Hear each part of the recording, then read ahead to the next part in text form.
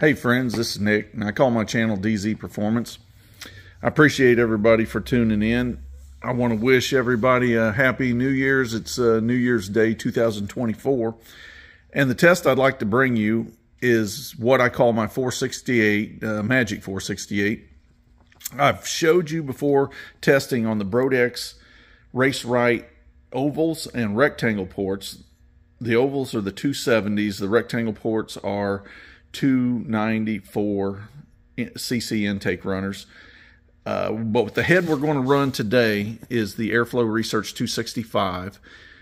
I'll give you all the detailed specs on my motor at the end of the video after I run some dyno test footage.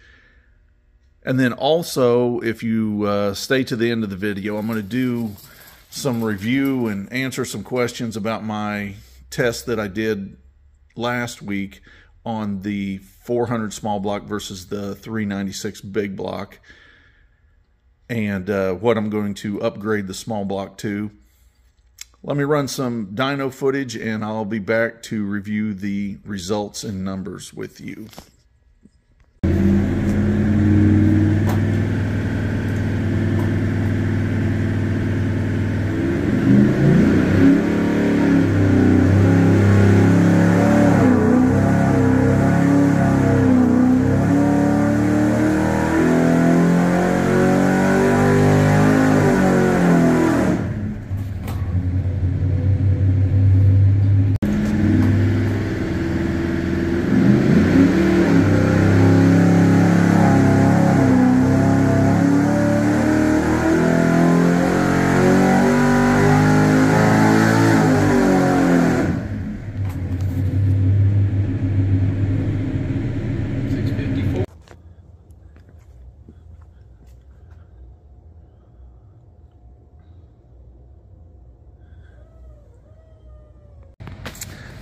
Okay, before we go over the dyno results, I had a viewer on one of my other videos point out that I do a lot of videos on dyno tests and give very little information. So let me slow down, but I usually post the information and specs on the motors in the on the video, the comment part of my videos. But let me go over this motor with you so you know what you're looking at. I run a Pro Systems 1000 CFM carburetor, 4150 style carburetor. I got an Edelbrock RPM air gap.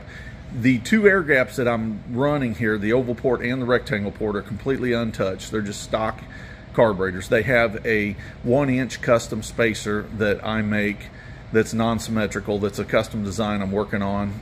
They'll be for sale sometime soon. And the camshaft is a custom design that Lanite did for me.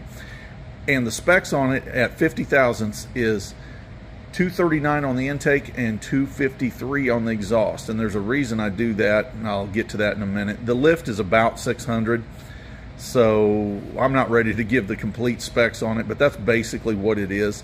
The pistons in this motor, it's a 454 block that's bored 60 over, so it's a 4.32 inch bore. It has a JE's SRP piston with a 1/16 top two rings. They're just Hastings rings. They're not even, I didn't even file to fit them. They're standard ring gap. The rods that is in the motor are just stock GM 454 rods. Actually, the rods and crank I got with the motor, so they're cast. I had the rods bushed and floated so I could run the floating pins. The rods are equipped with ARP rod bolts. The crank is just a stock crank that's balanced, rotating assembly. The cast crank is polished in 10, turn 10 under. So that's the compression ratio. It has a 23 cc dome, and the compression that we're running here is on the Brodix's is 10.2. The Airflow Research, they're just a little smaller, so it's about 10.3 compression, 10.3 to 1. And we've talked about this, and I've showed you the results on the Brodix Race Rites. in previous videos, but just to go over this, and the heads, the Brodix heads, I had them milled down to 115cc combustion chambers, and they have the Comp Cams 933-16 valve springs on all these heads. I updated the airflow research and both sets of Brodixes with those springs. The springs that they usually ship on these heads are, you know, really soft, and they're made for longevity. They're not made for, in my experience, what I've found, they're not made for making horsepower over 6,000. They go flat up there, and there's a lot of people that will verify that for me. But this test, to where we ran the Brodix oval ports and the Brodix rectangles, those heads are very much similar. Where I highlighted in yellow, and I think I actually got a couple of the columns off, the oval ports are basically 2 horsepower, 2 foot-pounds torque stronger below 4,500, and then above 4,500, the rectangles take over and they beat it by 2 horsepower and 2 foot-pounds of torque. They're very similar. You know, my analysis on it is, if you are running some steep gears in a lighter car, I'd go the rectangle ports, but they're so close, you can do whatever. Like I say, I'm big fans of the Brodix Race Rite series. They are great heads for the money, and if you get the compression ratio right and the springs right, they make good horsepower. So here's what we did with the Airflow Research 265s. Now, the horsepower peak is really exciting, the 654. That's 34 horsepower more. And the torque is about 15 foot-pounds more torque. But there again, I did not do an A-B comparison exactly. I really should have, but I wanted to throw all the cowbell at this 468 and see what it would do with this little street cam. I updated it with solid roller lifters, and I know it's a hydraulic cam, but I tight lashed it and put solid lifters on it, and then I put Scorpion 1.8 rockers. Now, in previous tests, I have found, I know Engine Masters and some other people have shown 9 horsepower difference. I've found on these big block Chevys about 5 horses by running solid lifters.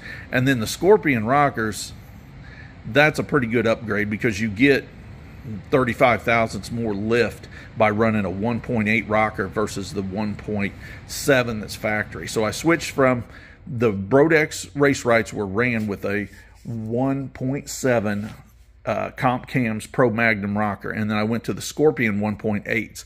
There's 15 horsepower usually in that swap.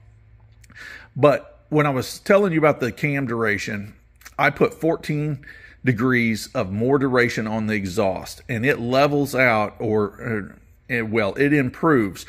The Brodix Race Rites do not have the raised exhaust ports. The Airflow Research does. And if you run a cam that's only 6 degrees or less difference exhaust intake, the Airflow Research just run away from it. But if you just help out the standard port location a little bit more on the duration, and they get a little bit closer. So what I'm saying is there was probably a minimum of 15 horsepower difference that I helped out the Airflow Research, and they beat it by 34 horses.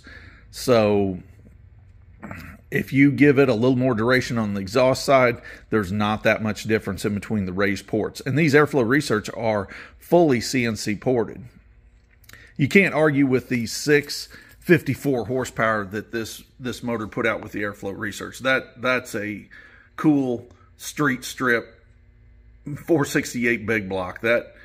That's a motor that in a decently set up car will run well into the 10s. I've done it with 600 horse motors in my Camaro. It will get you into the 10s. But okay, that's the information on the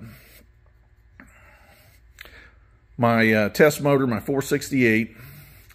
I want to go over with you some of the stuff about my test I did last week. Okay, these are stock rebuilt motors. I got lots of great comments from people about about this test, but I did get some people that thought I ruined the small block by putting the 2-barrel heads on it.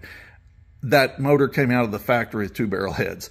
These are motors that I bought on Facebook Marketplace. I gave $800 for the 400. I gave $1,200 for the big block. The big block was more because it had the heads came in a bag. They were all fresh and clean from the machine shop. Now I did a pocket port on them. I changed springs. I lapped in the valves. I did some stuff. But these are motors that was rebuilt in the 90s, and they were in good condition, but they weren't balanced, blueprinted stuff.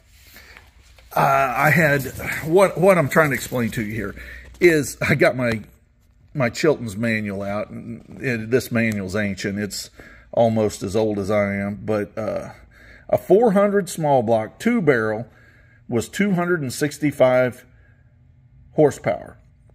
This motor with a Edelbrock ESP intake and a comp cam hydraulic flat tappet, 224, 230 at 50 thousandths. That's an extreme energy cam.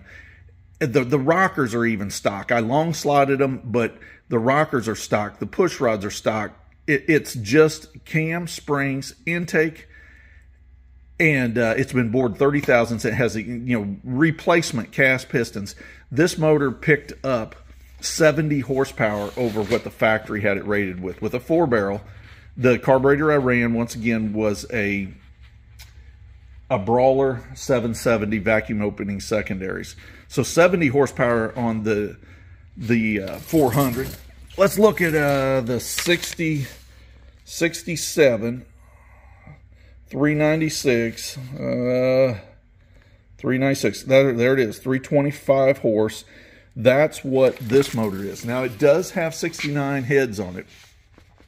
And I misquoted the compression ratio in my last video. It is not 10 1/4. It is about 9.5 is all the compression is. And I put a hydraulic comp cam 236, 242 on the exhaust hydraulic roller. That's an extreme energy. Now this one has an Edelbrock RPM manifold, and both these motors was run with a custom carburetor spacer that I designed, a non-symmetrical custom carburetor spacer. And it has, the rockers on this one are the comp cam's